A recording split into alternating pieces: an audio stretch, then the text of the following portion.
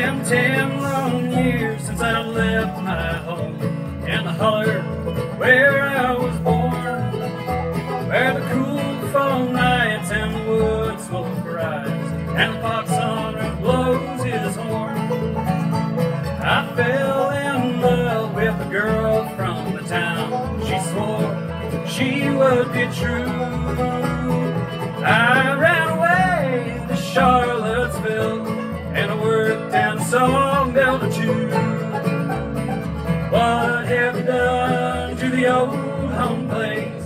Why did they tear it down?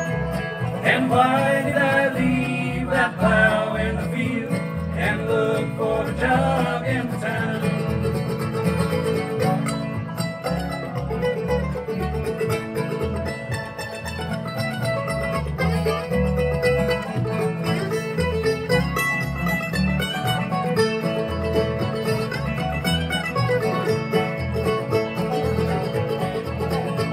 Well, the girl ran off with someone new. Jack Burns had took my pay. I'm standing where the old home stood. Looks like they've taken it away.